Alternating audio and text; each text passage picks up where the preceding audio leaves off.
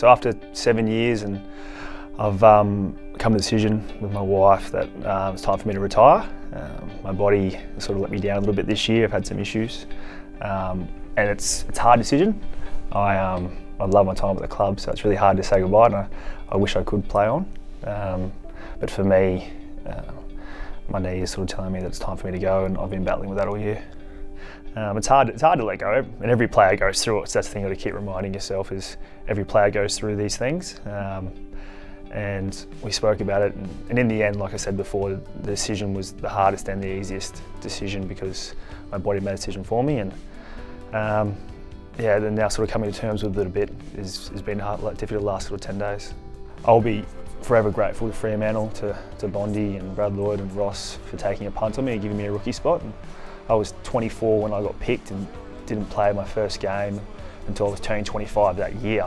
And to play, like I said, I feel lucky to play one game, let alone play over 100. I'm very privileged to be part of that Fremantle era where we played in the grand final, we got very close, you know, minor premiers, and some fantastic memories with some players, and even the lows, like even the trying, putting on the line and failing. Like I'll look back at that fondly. I won't look back at that with any regrets because we did everything we could, and I'm proud and passionate to be part of that. Yeah, so I sat down with Ross privately offside. We went and sat down and had a chat, and in my head I was sort of thinking, we'll go there, it's going to be pretty hard to say, and I felt nervous. I sort of felt like I was letting him down a little bit by saying I couldn't go on.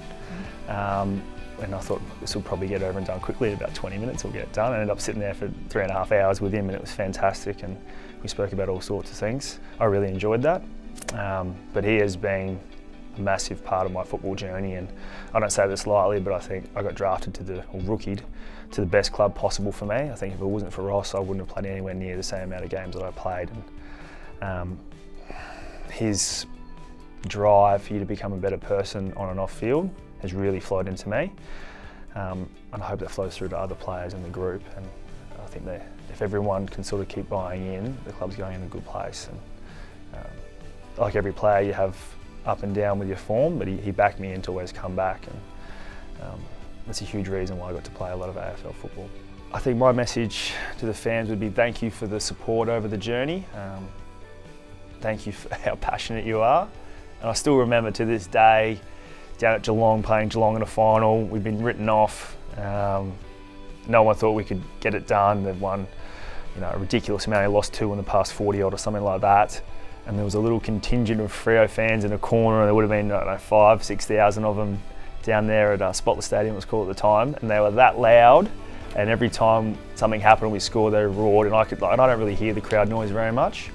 And they roared through the whole oval, and we got across the line, and then walking off, and then sticking around, hanging over the fence, and just being absolutely passionate fans is fantastic. And my message to the fans would be, continue being so passionate.